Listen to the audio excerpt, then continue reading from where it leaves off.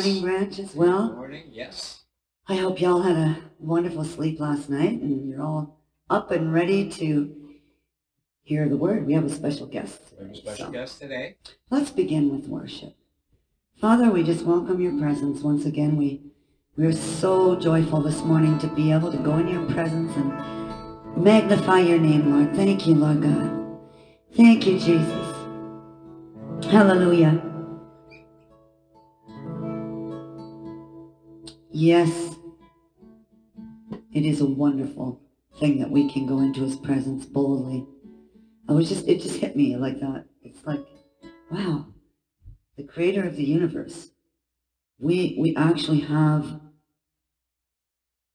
relationship with our creator. Amen. And we can, right where he is, we can just worship him. Lift our hands, lift our hearts, lift our voice. And he's right there, listening. Amen. That's amazing. And I pray that more others will know the joy that we have, this opportunity, this freedom that we have in Christ to worship our Lord. And he Amen. Loves to hear his creation praising him and worshiping him. Amen. Amen. In song, in prayer, in reading his word, and following his way. Praise God. We worship you, Lord, with everything that is within us today.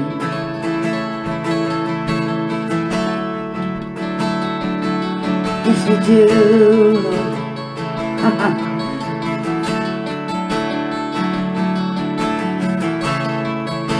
Worthy of every song we could ever sing, worthy of all the praise we could ever bring, worthy of every breath we could ever breathe. We live for you. Yes, Lord. Jesus, the name above every other name. Jesus, the only one who could ever save. Worthy of every breath we could ever breathe. We live for you.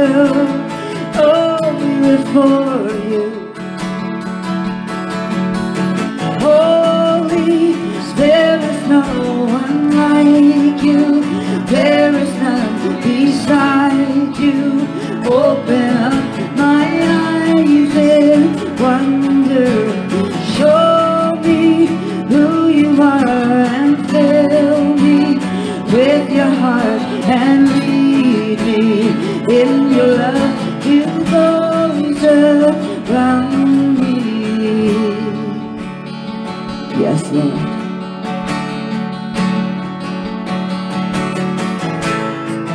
So worthy of every song we could ever sing. You're worthy of all the praise we could ever bring. You're worthy of every breath we could ever breathe. We live for you. Yeah.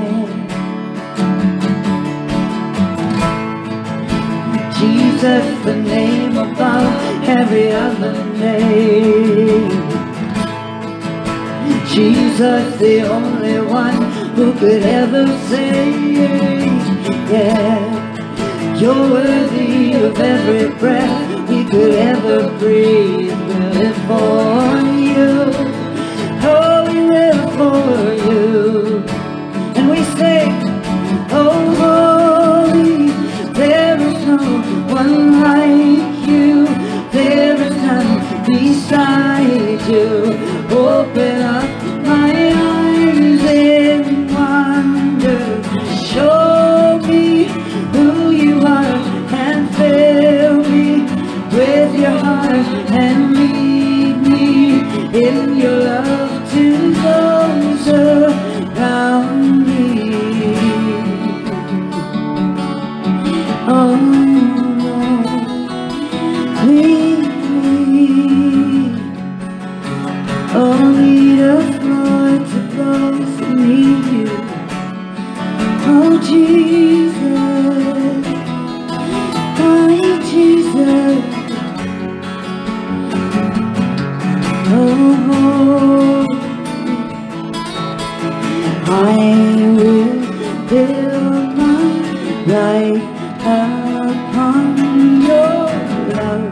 It is a firm foundation. I will put my trust in you alone, and I will not be shaken. I will build my life upon your love. It is a firm foundation. I will put my trust in you. You Lord, I will not be shaken. Holy, there is no one like you. There is none beside you. Open up my eyes in wonder.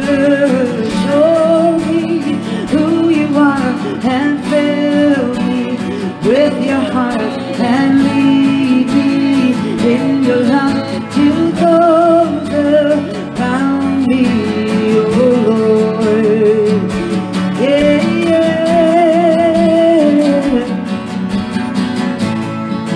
Oh, lift up your mighty name. Today show me, Lord. Oh,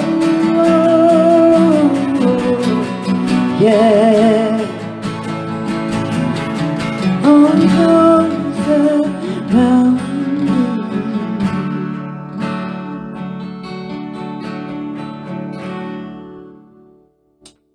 Yes, Lord.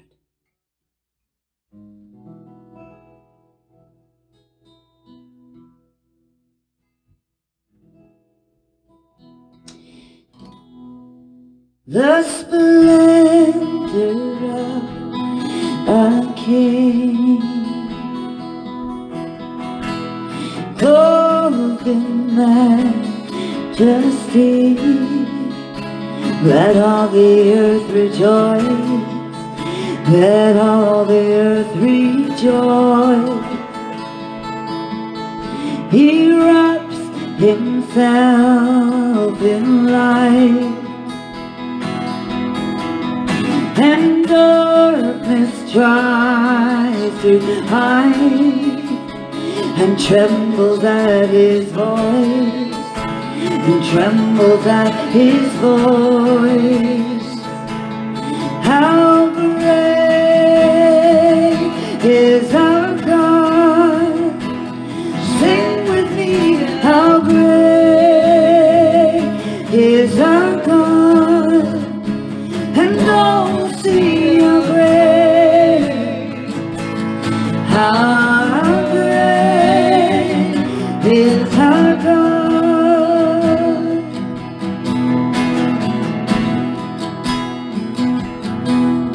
Oh, age to age he stands, and time is in his hands. Oh, beginning and the end, beginning and the end. The God and three in one. The Father, Spirit, and Son, the Lion and the Lamb, Lion and the Lamb. How great is our God? Sing with me, how great is our God? Oh, we'll see how great, how great is our God. Yes, Lord. You're the name above all names. You're worthy of all praise. My heart will sing how great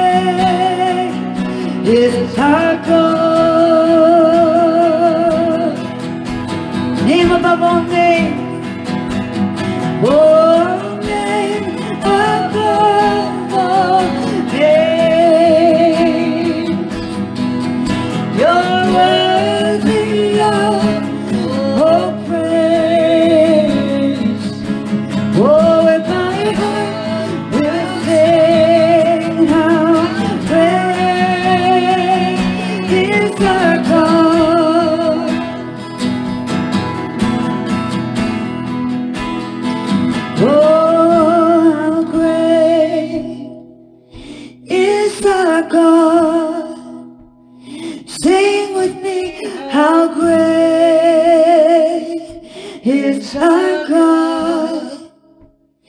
Oh, we'll see how great, oh, how great is our God.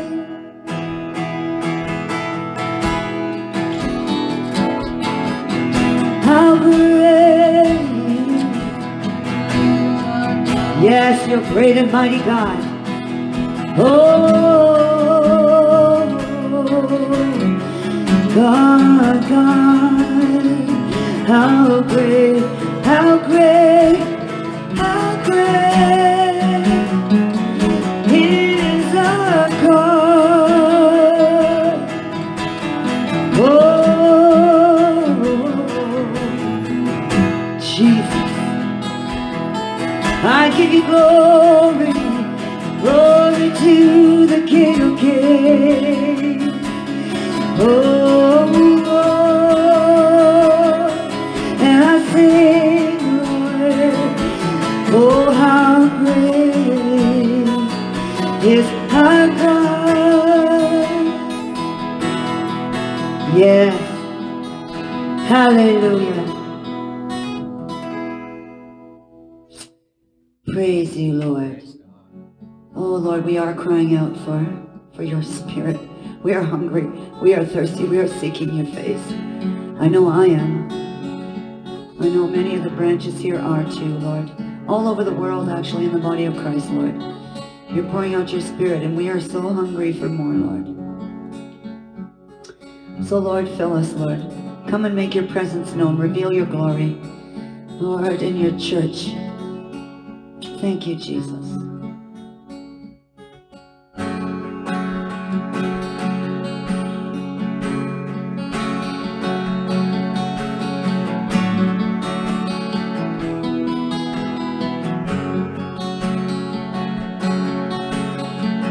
Hallelujah.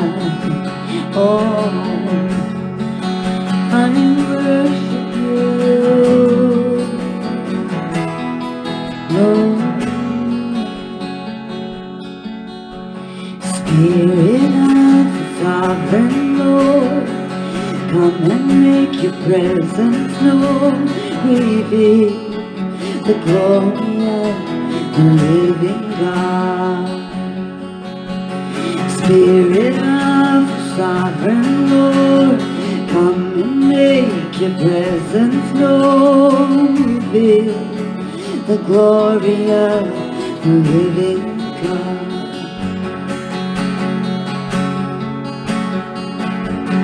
Let the weight of your glory cover us. Let the light of your let the truth of your kingdom reign in us.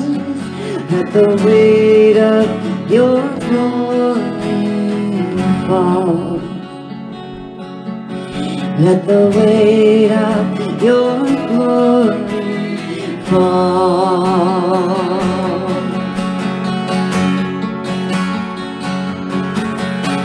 Spirit of sovereign Lord, come and make your presence known. Reveal the glory of the living God. Spirit of the sovereign Lord, come and make your presence known. Reveal the glory of the risen Lord. Let the weight of your glory cover us. Let the light of your river flow. Let the truth of your kingdom reign in us. Let the weight of your glory fall. Let the weight of your glory fall.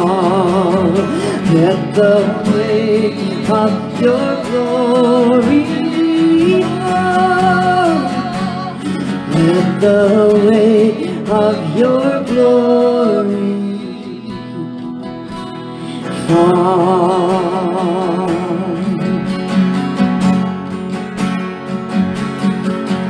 We do not see your hand, oh, we only seek your face. We want to know you, we want to see you, reveal your glory in this place.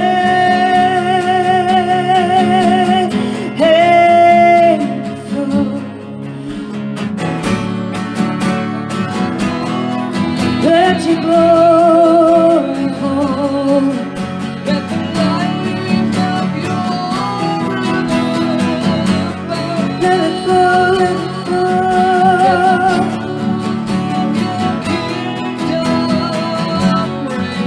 Reign in us. Let the weight of your glory fall. Let the weight of your glory fall. Let the weight of your glory fall. Let the weight of your glory fall.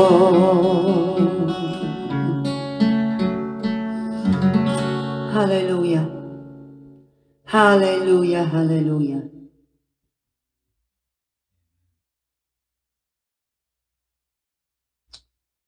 Praise your holy name, praise your holy name. Hikahira mahasalaba.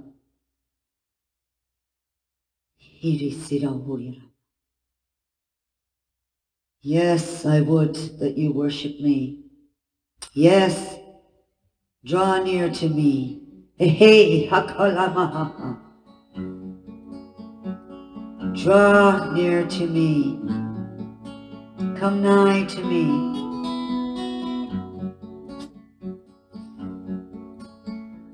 Jesus, Jesus. Isuyara mahakila mahala.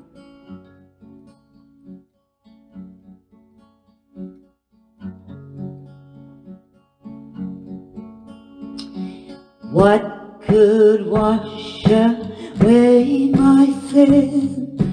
Nothing but the blood of Jesus. What could make me whole again? Nothing but the blood of Jesus. Oh, precious is the flow that makes me white as snow. No other fount I know, nothing but the blood of Jesus. Oh, I call you to come closer. I call you to draw near to me. I call you to draw closer, to come and draw near to me.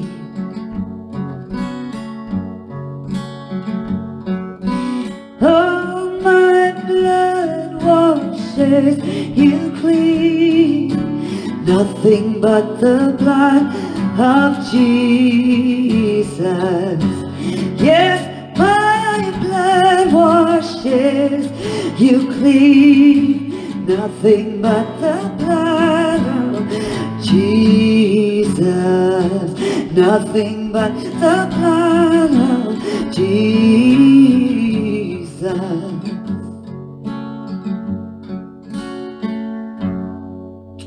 Amen. Well, praise the Lord. Today we're going to be in Ephesians 6. Take a little side trip from the book of Job for a couple of days. Yeah. My question today is, who is our real enemy? wonder. Is it the Who is people? enemy? Is it your husband? Is it your wife? Is it your children? Is it your co-workers? Is it your mother-in-law or your father-in-law? You know, is it the people out there who persecute you, who mock you, who talk behind your back, who do all kinds of wrongs to you? Paul says the real enemies are rulers, powers, principalities, forces, spiritual forces of wickedness in heavenly places. The answer to that question is no, they're not. So, and why should this surprise us? It doesn't surprise us. It shouldn't surprise us anyways, because Paul could have thought the same thing. All the people he had to deal with, especially when he was planting churches, you know, all around the area. Didn't he mention in one of his letters that he fought against the Yes. wild beasts of Ephesus? Oh, yes, yes. I mean, think about how he felt when he was trying to plant these new churches and disciple and nurture the people there. He was trying to disciple them into spiritual maturity, and he kept coming up against the Judaizers and who were trying to come in and bring confusion. They were trying to say the works of the cross were not enough. You know, they needed to keep the law for salvation. And they followed Paul everywhere he went.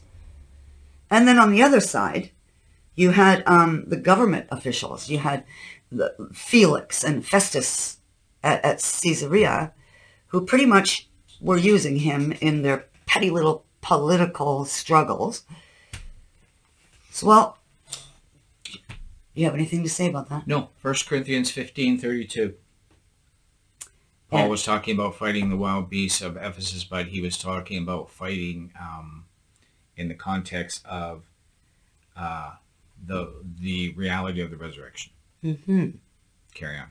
I just thought that. So I want us to look a little more closer at the rulers and the powers of this world and the forces that are coming against us, those forces of wickedness.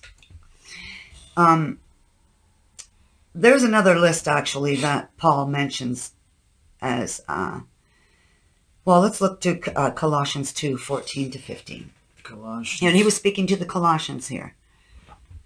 And Paul tells us that Christ disarmed these rulers and authorities. Hallelujah. Colossians 2. Yes. 1. 14 and 15. Oh my goodness. Now I'm really stuck. Hallelujah. I guess I'm going to have this up here now. And you who were dead in your trespasses and the uncircumcision of your flesh, that means you're Gentiles, God made alive together with him, having forgiven us all our trespasses by canceling the record of debt that stood against us with its legal demands. This he set aside, nailing it to the cross. And 15. He disarmed the rulers and authorities and put them to open shame by triumphing over them in them. Hallelujah. So in him, sorry. Paul, triumphing over them in him. That's kind of important. Yes, sorry, I misread that. That's okay, honey. So he disarmed the rulers and authorities through the death on the cross, which canceled out the debt. Now, I'm not sure if the dignitaries here in Colossians 1:16 are good or evil, though I think it's probably good, because in Genesis 1, it says over and over again that creation was good. And a lot of people think that deception entered the universe through Satan. Satan's deception, that's described in Isaiah 14. Can you read that? Isaiah 14:4. And this is one of the to 21. This is one of the main reasons why we're looking at Isaiah 14. Yeah. What was it? 4. The whole thing? 4 to 21? Yes. Just read it out. Okay, before we do it, this is one of the main reasons that, what was I going to say here? Oh, this idea of creation, that we take it for granted because the Orthodox Christianity teaches that God's creation is good and is according to the word. But in the first 2 centuries of the church, there was a real battle going on with Gnosticism. You've all heard that, the secret knowledge. Yes. Gnosticism argued that creation, because it was not created, the God of the Old Testament is not. We'll be talking about this when I do my teaching on.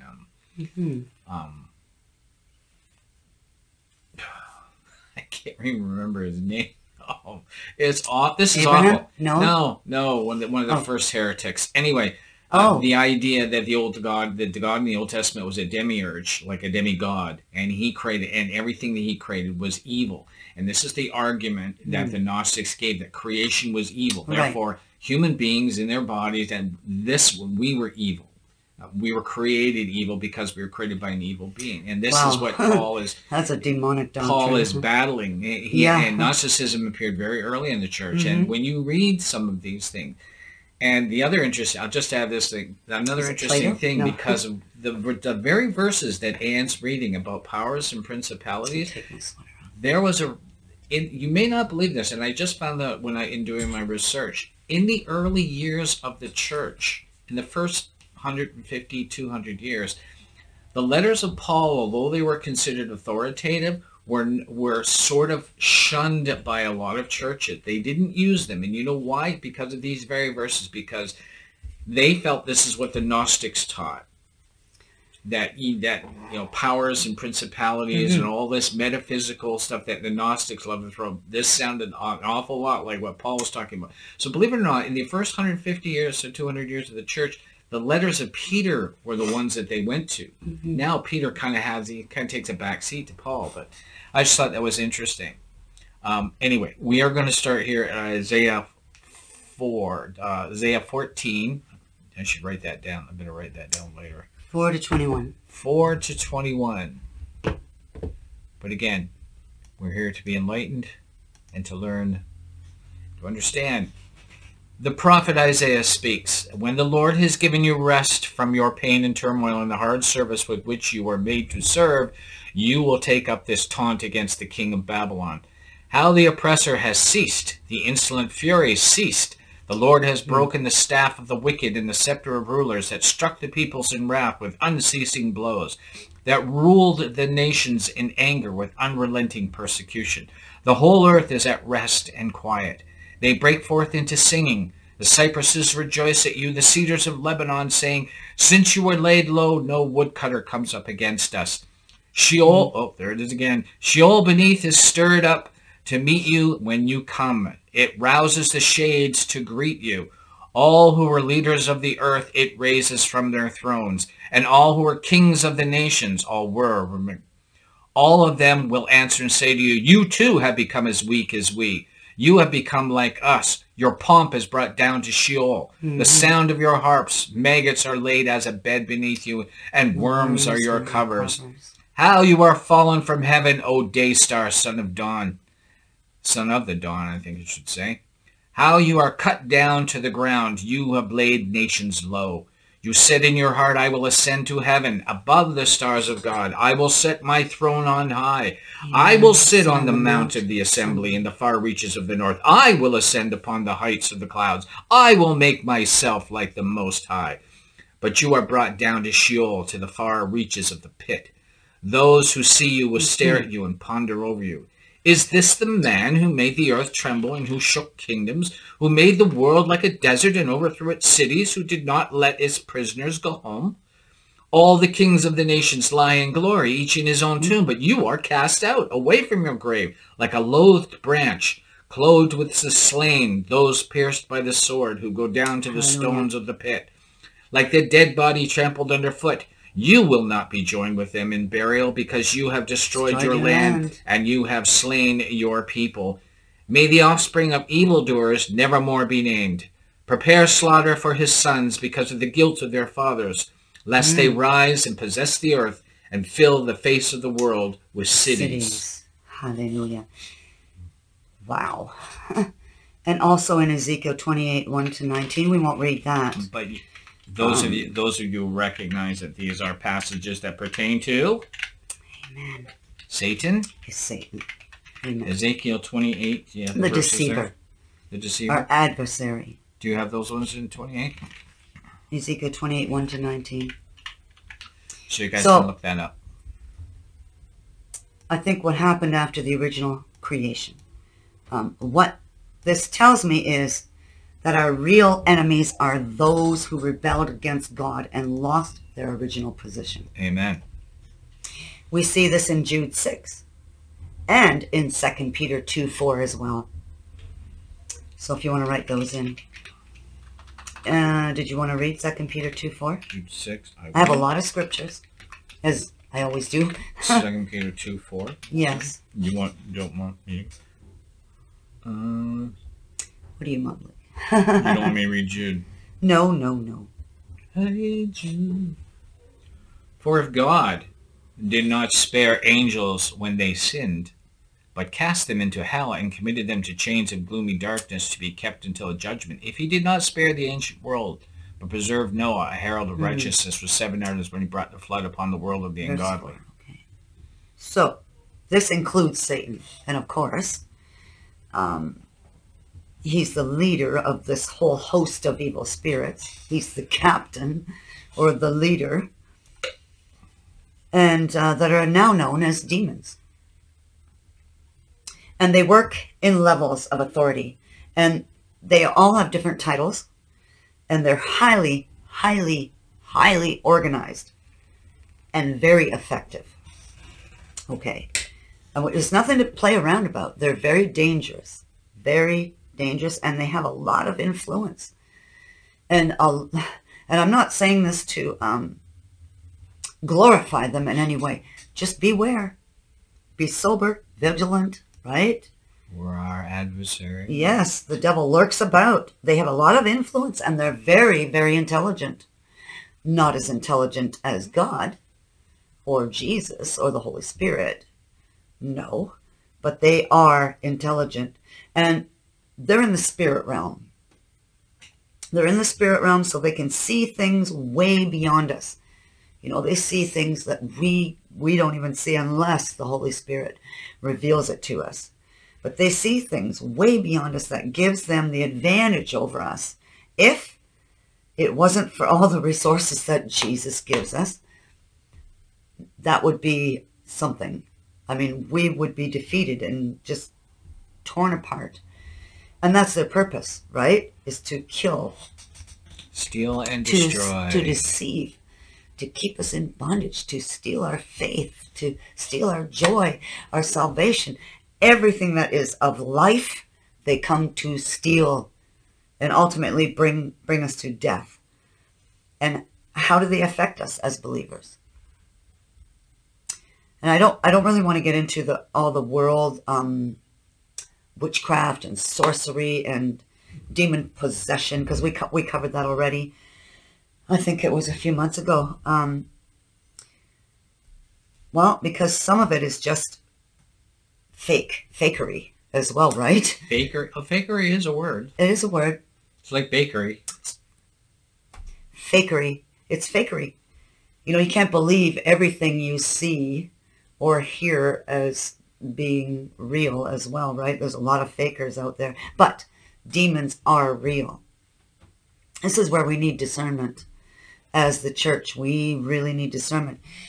I want to look more at how the enemies try to destroy our character, our spiritual lives, and how Satan seeks to devour us. Let's look at 1 Peter 5:8. Especially in these last days, because he's ramping things up. I have never been under so much attack and discerning things around me, just bang, bang, bang, bang, bang, just coming at me. And families, and I'm hearing testimonies of, you know, pray for this, pray for this, pray for this. Yeah. I'm under attack, you know, and so. And we've quoted this before, and we've alluded to it, the very famous passage, 1 Peter 5:8, be sober-minded. Yes. Be watchful. Your adversary, the devil, prowls around like a roaring lion, seeking someone, or whomever he can devour. So 1 Peter 5:8. Remember that. And all these spiritual forces can affect us directly or indirectly. Okay, by being very subtle. And they are very subtle. They work through others. They can work through your spouse. They can work through your children. Hey. I'm not saying you, honey, but hey, it does happen more than we think. I know. Yes. They work through others around us. You know, they send people to us who are demonized, who come up to buffet us and try to pull us away into other things that we shouldn't be in. They're forces that work through those who oppose the gospel. 1 Corinthians 16:9. This is Paul speaking, but I will stay in Ephesus until Pentecost, for a wide door for effective work has been opened to me, and there are many adversaries. Many adversaries. And that's just before you move on, there's two things in there that we should take account of. Yes, but whenever God opens a door, that's right, you can expect that you're not going to, a lot of times you're not going to be able to, especially when it comes to the work of the gospel, you're not going to be able to walk through it unhindered. Because that open door is like a light that goes on, and the moths come and they come to the light and they're attracted to the light, and they're going to come and they're trying to hinder you. So this is a good verse. Yes. This is a good verse for that. Sorry, I just wanted that. And it says that there are many adversaries, also those who persecute believers. 1 Peter 5:6-11. Your adversary, the devil. Okay, well, we should have read the whole thing then, rather than just verse 8. Okay. You want to read it again? Okay. Because we need to make a strong point on this. It's your 1 Peter. Okay, let's read the Thereby. whole thing. Remember the three rules of biblical interpretation branches: context, and context. Humble yourselves, therefore, under the mighty hand of God, so that at the proper time he may exalt you, casting all your anxieties on him because he cares for you. Yes. Be sober-minded. Be watchful. Your adversary, the devil, prowls around like a roaring lion, seeking someone to devour.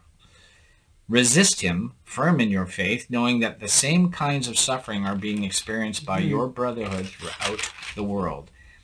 And after you have suffered a little while, the God of all grace, who has called you to his eternal glory in Christ, will himself restore, confirm, strengthen, and establish you. Yes. To him be dominion forever and ever. Amen. Amen. What I found interesting is that in the two Old Testament passages that describe the fall of Satan, addresses earthly rulers who are seen as being influenced and energized by Satan. And these earthly rulers act in the same way Satan would act. The same way the future man of lawlessness will come in one accord with the activity of Satan. Right? With all powers and signs and wonders and false wonders, and with all deceptions and wickedness. He's going to act just like Satan. That's kind of, we need to really pay attention. 2 Thessalonians 2, verse 3, and then 9-10. Let no one deceive you in any way, for that day will not come unless the rebellion comes first, and the man of lawlessness is revealed, the son of destruction. The coming of the lawless one is by the activity of Satan, with all power and false signs and wonders, and with all wicked deception for those who are perishing, because they refuse to love the truth and so be saved. They refused to love the truth. And for me, these forces are very real, and I don't question it. Because of my involvement in deliverance ministry, I've seen a lot of manifestation. I've seen a lot of destruction in a person's life for several years. And being in this ministry, you can count on frustrating problems coming up whenever God's work is being done, even in this ministry. Oh, yes. You know, we come up against so many, the buffeting to try and discourage us, to try and cause us to doubt, you know, is this what you should really be doing? Or you could be doing so many other things. Why are you wasting your time? You know, and all these things the enemy comes at. You're not seeing enough fruit, and the lies and the lies. And no, we can't receive the lies. We have to keep putting him under our feet and carry on and pray for strength. Lord, this is your work. We are your servants. We are moving forward in you. You enable us. You lead and guide us. You give us discernment, Lord, to see where the enemy is coming in and lying. We have to have eyes to see. We have to walk in the Spirit, right? So we don't fulfill the lust of our flesh. And the lust of our flesh would say, oh, you're tired. You're tired now. You don't really need to get up and study. You don't really need to get up and pray. You can just lay down and just lay in bed or you don't, have to be bothered answering this person back or whatever it is. That's the lust of the flesh, right? Just, never mind, procrastinate on that. But we cannot.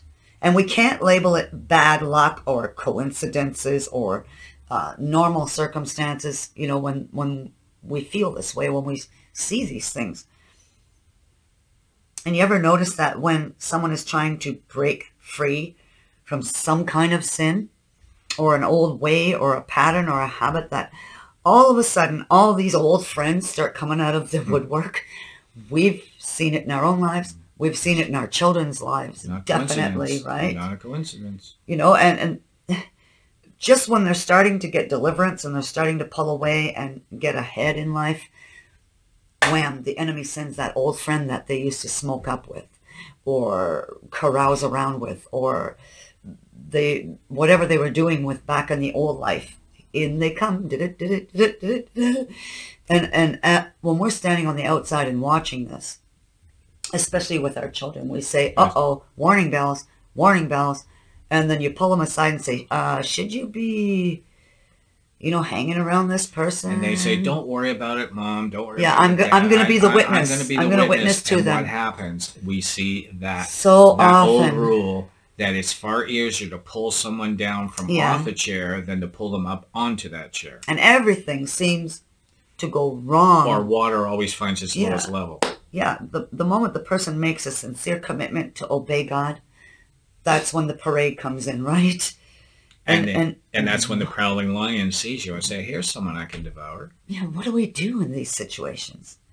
You may be listening to this right now and say, well, what do we do in these situations? Well, we do what the scripture says is right. We don't let obstacles or people stand in our way and discourage us. We just don't.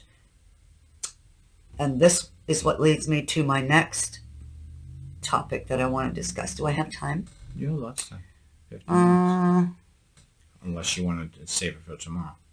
We don't have to. We need to put on the full armor as God's children.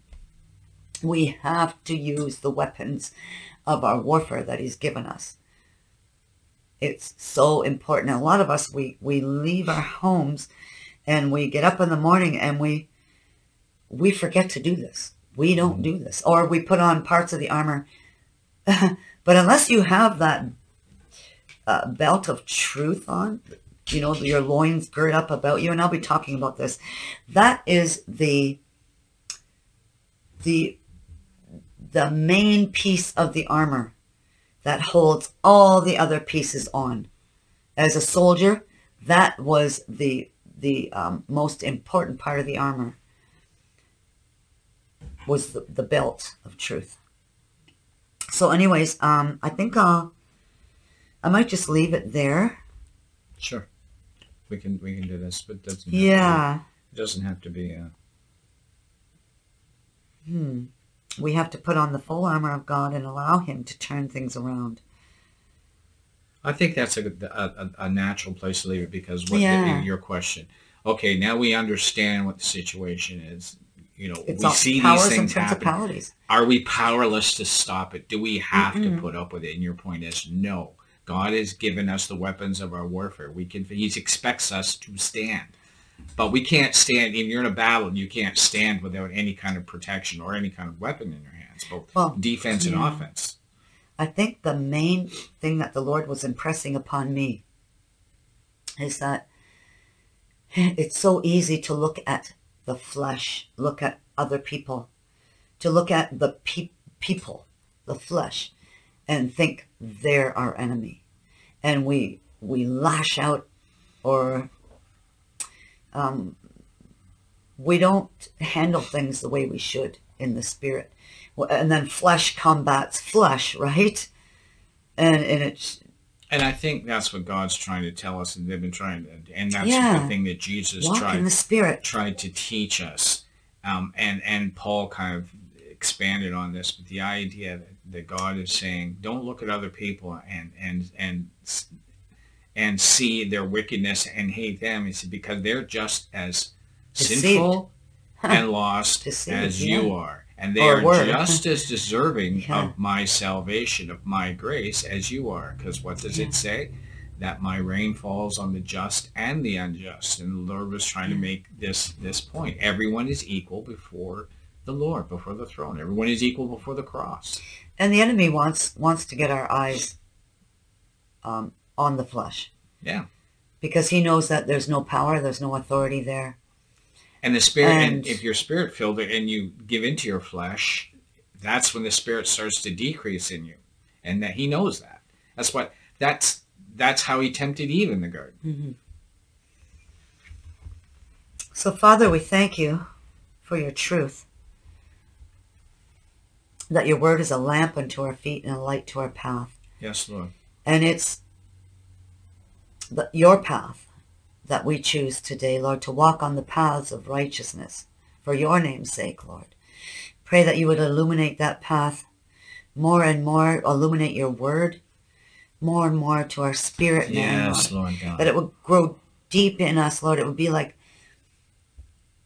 just washing us, Lord, by the washing of the word. Lord God, it would become so real in our life as we go out and do it in faith. It's not enough, Lord, for us just to read the word, but we have to be doers of the word. Thank you today, yes, Lord, that God. you're giving us a strong warning, yes, Lord. Especially in these last times, that the weapons of our warfare are not carnal, but mighty through God for the pulling down of strongholds. These strongholds, Lord, that we're talking about, that you show us in your word. Yes, Lord. That come against us every day. Lord, help us, Lord, to put on the armor, Lord, and to stay armored up. In Jesus' mighty name. It's all by your strength, by your power. Yes, Lord. We can do nothing in ourselves. Oh, Jesus, Jesus, Jesus. Yes, Lord, help us today. Help us today. Remind us, Lord. We know, Lord, that we fall short of the glory of God every day, and we need you, yes, Lord. We do, Lord. We need you. We need the Spirit of the Lord in us, Lord. Cast everything on you, Lord, in Jesus' mighty name, and we give thanks. Amen and amen. Amen. We love you, Father. Amen. Yes, Lord. Amen. Well, have a blessed day.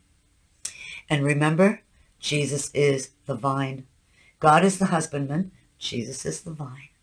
We are his beautiful, lovely branches. And we cannot bear fruit unless we are in the abiding vine, the true vine. So drawing from him, our source. So remember, abide in the vine today, branches, because without him, we can do nothing. We can do nothing. Amen. That's become kind of our mantra now. Not a mantra. Not mantra. You know what I know what you mean. Duh. I'll edit that out. No, you won't.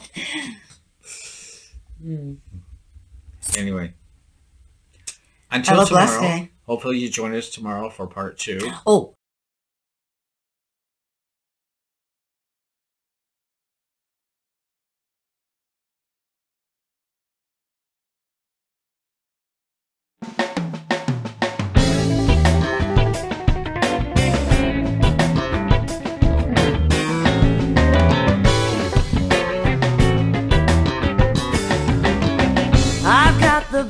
victory in my life.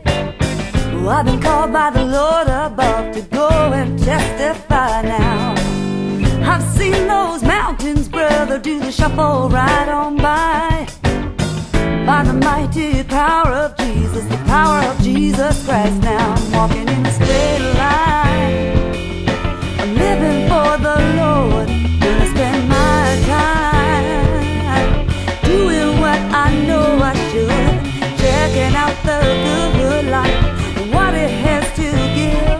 Walking in a straight line, 'cause victory comes when you're living your life for Him. Oh, yeah.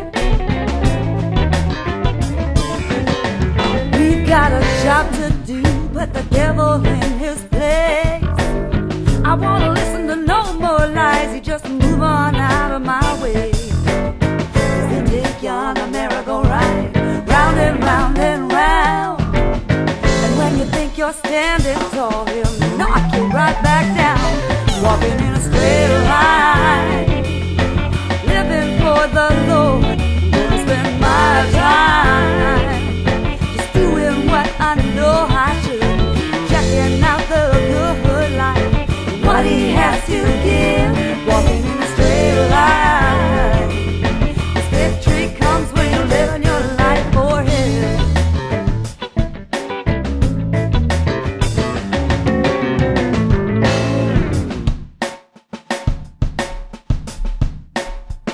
I've got the victory. I've got the victory. I've got the victory, yeah. You've got it, we've got it. Oh, I've got the victory. You've got the victory. I've got the victory, yeah. Oh, you've got it. Oh, we've got it, yeah, yeah. Oh, yeah, yeah, yeah, yeah, yeah.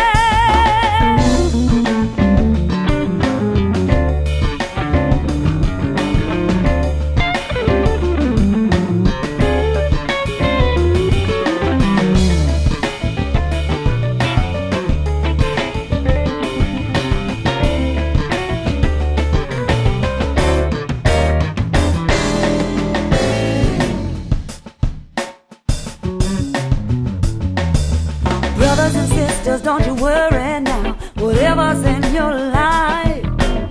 Just put your faith in God above and He's sure to treat you right now. Oh, don't you turn to the left, or don't you turn to the